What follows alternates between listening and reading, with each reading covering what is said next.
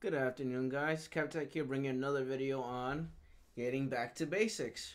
So today, real quick, shouldn't take that long. Today's a video on how to add a printer that you're trying to add for the first time. So I'm gonna go over this real quick. So if you have Windows 7, you will go to Devices and Printers. You will go to Add a Printer. You will go to, so if it's a local printer, you will add it here.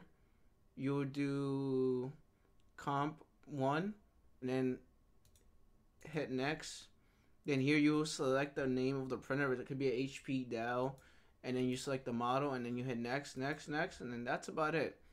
But I want to add a printer I have right here. Actually, I have a Lexmark printer, so I want to see if that printer shows up for me on this computer, on this desktop.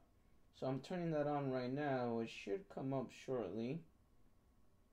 I already added it on my Windows 10 machine, but I want to go over it anyway just to show you how to add the printer.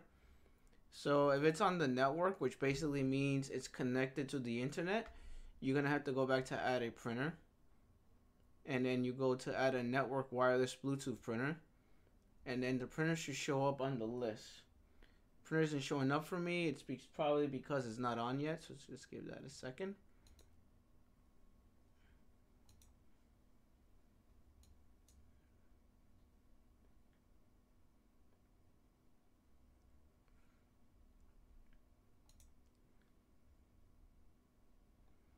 Still trying to come back on. Still not up yet. Not yet. Still thinking about it. All right, now it's on. It might show up. It might not show up. We'll see if it does show up.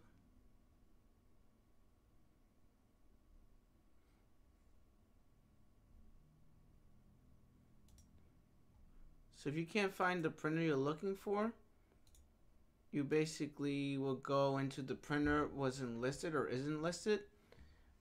This gets a little tricky for someone that doesn't know anything about IT or computers. But basically, you want to put the IP address of a printer, which basically means you put the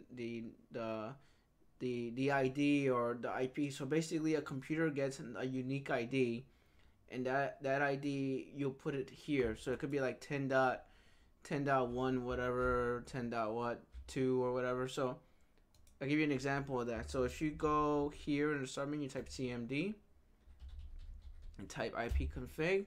The IP would be 10.0.2.15. So the printer will have a unique ID like that. It will be IPv4, and it'll have a unique ID, and you would just put that in here basically, and then you will add it here, and that's basically how you will add the printer. But if it doesn't show up, you could just add it this way. So you put printer is not listed, TCP/IP. You have to figure out what the network of the printer is. So I'm going into my settings to see what we have here.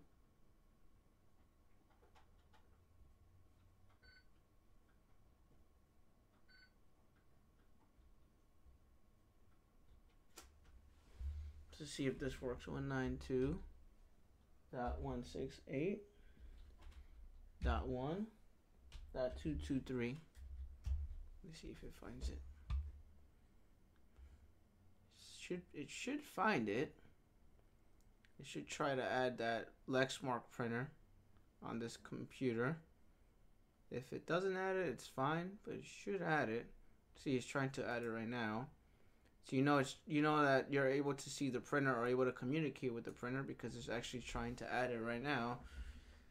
So it's adding itself right now. Give that a second.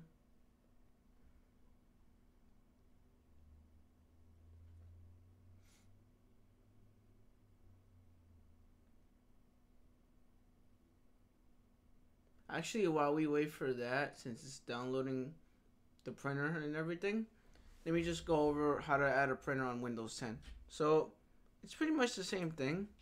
You would just type here in the search menu, you would type devices and printers and scanners will pop up, and you hit add a printer. the printers already here. Printer's not listed. Then you could actually add the printer here through IP address like I did before. And then you hit next. You put the name, and then you hit next, and it should add it. But if you want the classic devices and printers like the way this looks here, you have to go to the control panel. So you could just type control panel. I believe you could right click on it, and you could go into settings.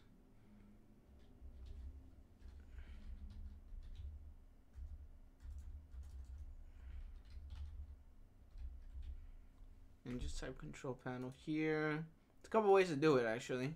So this way you can add it here, and you just hit view devices and printers. It'll show up here. See, the printer's already added already. I have it here. If you see, it's already there. If you want to set up this, you want to set the printer up as a default printer, all you do is just right click and then you set as default printer and hit OK. And it will have a green check mark next to it, and that basically means that every time you print something from Excel, something from Word, something from PowerPoint, something from Outlook, it will be the default printer. It will automatically select that printer, and then basically you're able to print using that printer. And that's basically what that is. If you find yourself having issues with a printer, the best way to troubleshoot it is simply by removing it. So if you remove the device and hit yes, and then you just remove it, you remove the printer, and then re-add it again. That usually fixes issues with printers. Usually, normally it right away it fixes the printer. So if you have to install it again, that usually fixes any weird issues you have with printers. It usually solves it right away. You shouldn't have any issues. All right. So it's still installing right now. This one is still stuck on installing. It's there now. If you see, it's installing the software. It's using the internet to install the software that comes with the printer. And then that's about it. That's how you add a printer. And if you find yourself that the printer still doesn't work, I would probably just restart your computer. That's like the last resort. You shouldn't have to restart your computer. There's other things you could do that someone from IT would know how to do. Like they would restart the print spooner. They would remove and add the printer. They would restart the printer. Maybe if there's something wrong with the printer, they would restart the printer. And then that's about it. And then also they would try to ping the printer, which basically means they want to see if they're able to talk or connect to that printer. So they would someone from IT or someone that knows IT will go to the start menu and actually type CMD, and then they type CMD, and then basically they open this black box here, and then they want to know if they're able to talk to the printer. They would just type ping, and then they will put the name of the number of the printer 168. Double check again. Make sure I'm putting the right one.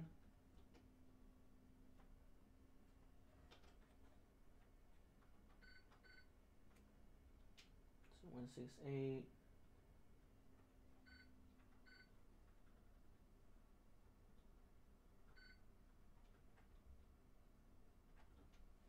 .1.223. And if you're able to ping the printer, that basically means that the printer is in the network, and basically means that the printer is in the network and the printer is able to talk to your computer, and you're able to add it, and you should be able to print from it. And then that's about it. So I wanted to show you guys. I hope you guys have a great day, and rate, comment, subscribe. Take care. Bye.